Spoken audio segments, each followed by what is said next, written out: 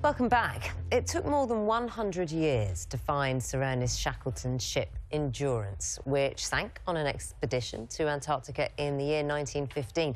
When it was discovered, perfectly preserved in the icy water, it was by archaeologists in 2022. Well, now new technology has been used to create a detailed 3D scan which shows the wreck in minute detail. Our science editor, Rebecca Morrell, can tell us more. In the icy waters of Antarctica, 3,000 metres down, Sir Ernest Shackleton's famous ship, Endurance.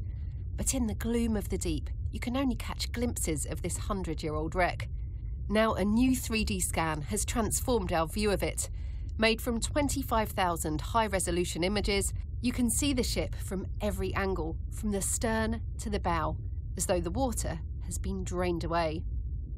The fact that we've got this millimetre-perfect three-dimensional scan will bring the story of Shackleton to a whole new audience, because it's quite difficult to take people down 3,000 metres to the seabed under the Antarctic ice. But with this scan, we can give it to people. They can take it into their own lives. They can look at it themselves. They may even discover things that we've missed. It's incredibly exciting. On October 26th, the end came. All hopes of accomplishing our objective vanished. The voice of Shackleton. This was his ship just before it sank in 1915. Captured on camera at the time, the footage has been colorised for a new documentary called Endurance. The ship became stuck in thick sea ice just weeks after setting off from South Georgia. It drifted for months before an order was eventually given for the crew to abandon the ship. Miraculously, they all survived, but Endurance was lost. For the first time with this 3D scan, we can see Endurance in its entirety, exactly as it is on the sea floor. But we can also zoom into minute detail. There are dinner plates scattered across the deck. These would have been used by the crew every day. There's also an abandoned leather boot, which may have belonged to Frank Wild, Shackleton's second in command. Nearby, there's a flare gun. This was fired by Frank Hurley, the expedition's photographer, just as the ship was lost to the ice. Hurley he finds this flare gun, and he fires the flare gun into the air with a massive detonator as a tribute to the ship. And then in the diary, he talks about putting it down on the deck. And there we are. We come back over 100 years later, and there's that flare gun. Incredible. For decades, Endurance was missing in the icy depths. But after a mammoth search effort in this remote corner of the world, the ship was finally found in 2022. I would like to introduce the Endurance. Oh, yes!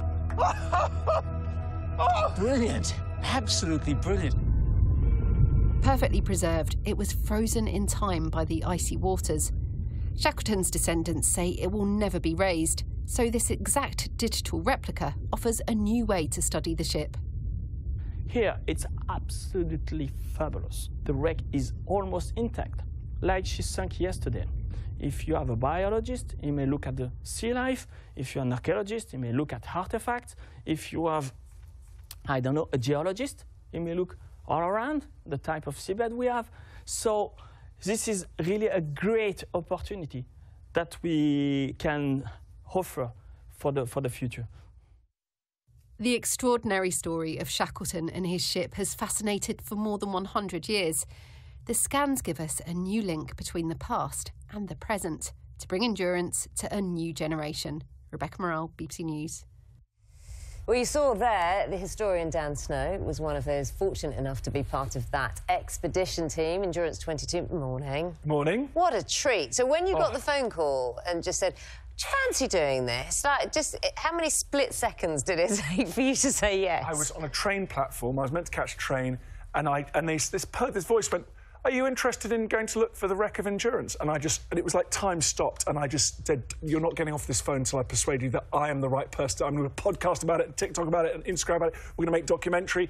And then I managed to persuade them. I went on the expedition. It was as I say to my wife, the greatest professional experience of my life. How long were you actually out there for? About 2 months. But it came at the end of the COVID lockdown, so my kids and my wife were sort of quite happy to see me go at that point, because I'd been sort of banging around the house for 3 years. So you have experience now, in a very small way, of what the men on that expedition went through? It's a very good point you make, because usually when I've been very lucky to go around the world to battlefields, and when you visit something, you say, oh, I think I'm learning this, I understand this more now. I went down there to the Southern Ocean, I stood on the ice, and actually I have less idea how they did it. I just cannot understand it. The cold seeps into you, it reduces your morale, it makes you listless. I had modern clothing and stuff and could disappear into the warm ship if I wanted. The waves are so gigantic, I have no idea how you'd go in an open boat over those. I have no idea how they survived. I feel I understand less having been there and seeing the conditions. Now, the moment, so you're on board this ship behind us, this modern vessel, and you're looking at the cameras and it's searching beneath the ocean. Yeah. And then the quest ends. It's this extraordinary moment when something appears in the gloom beneath you. The bottom of the Weddell Sea is very featureless, which is good because it means if something stands out on the sonar immediately. And we had the drone 4K camera. We'd spotted something on the sonar. We didn't know exactly what it was, and we came over the seabed like this, and we went bang straight to the side of that wooden ship.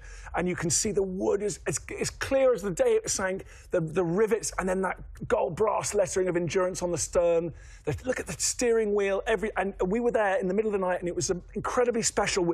I think there were some tears. There were people just, you know, shouting out with excitement. And we in that little room knew that we were in possession of a secret that soon the whole world was going to have to share and get obsessed by. And for that few hours, we were just there together. It was incredibly special.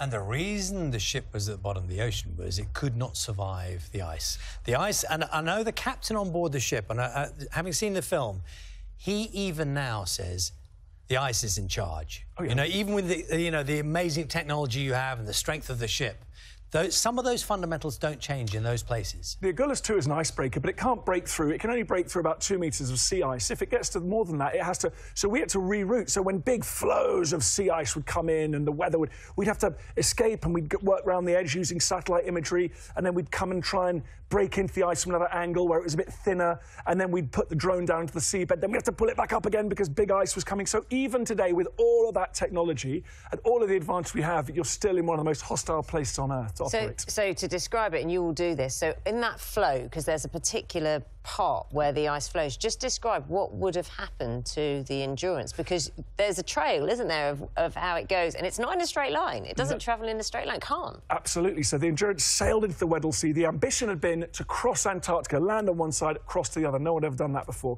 And he never even set foot on Antarctica. He got crushed. That's the great thing about Shackleton. He was a failure. But it's in failure that you see true greatness, because that's when he brought everyone home. That's when he provided that leadership, and that's why we love him. Because we all fail at stuff. We all fail all the time. And so they got stuck in the ice. And then eventually, after a few months, the ice just started to move, and pressure, storms, distant storms sent pressure away, and it crushed the hull of the Endurance. It started to sink. They had to go and live on the ice, and eventually, after about a month, the Endurance just sank beneath the ice, and they thought no one will ever see that again. 3,000 metres down beneath the ice, and 100 years later, we were lucky enough to get a drone down there to see it. I dare say he'd be pleased, wouldn't he, that the explorers once again have kind of... It's almost a history repeating itself. They have found something. Well, it was. I think he'd be thrilled. He'd be thrilled. He loved publicity. He'd be thrilled that we were TikToking live. He'd be thrilled we're on BBC Breakfast. He'd been thrilled that his name in this story Well, he filmed it, because he knew if you don't... I think you put the line in the film, if it ain't on film, it never happened. He was a millennial. He was a Gen Xer. He knew exactly, if you don't film, it hasn't happened. So he brought... It was the first great expeditionary documentary maker was on board that ship. And also, they left as First World War was breaking out in Europe. We left as the Russia invaded Ukraine. They got stuck in the ice. We actually got stuck in the ice for 36 hours as well, even on that ship. So there were lots of strange parallels. It is a fascinating story. Your enthusiasm leaps out. Thank you. Endurance is the name of the film. It premieres at the London Film Festival this Saturday. Will be available on Disney Plus later this year. And Dan's book, The Story of England, Making of a Nation, is out now. That's all from us. We're back tomorrow at 6 a.m. Do have a good rest of your day. Bye-bye.